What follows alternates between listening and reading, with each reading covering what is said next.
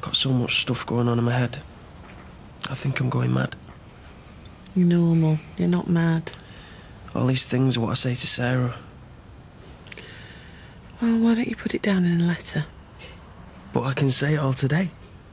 Yeah, but with a letter, she can read it, keep it, and think about it. You say something now, it's all going to come out wrong. Your feelings are going to get the better of you. You don't want me to go, do you? It's not a matter of what I want, Todd. In an ideal world, I want us all to go, heads held high, to say goodbye to him properly.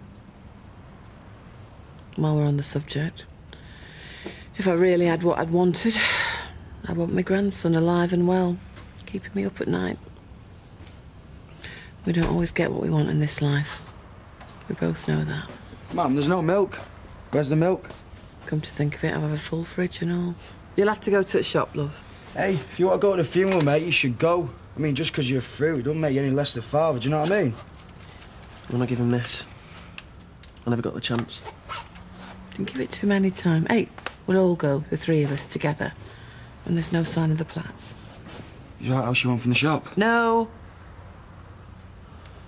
I'm still going to wear my suit. Later. Yeah. Look dead smart. Dad to be proud of. Let's get the jacket off, eh? Don't want to crease it.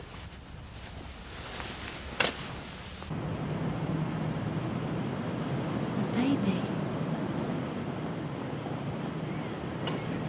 Todd?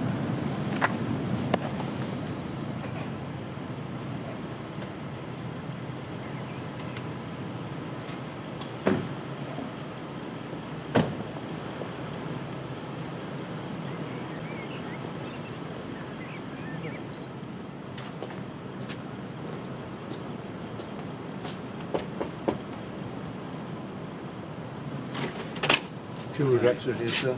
We're ready.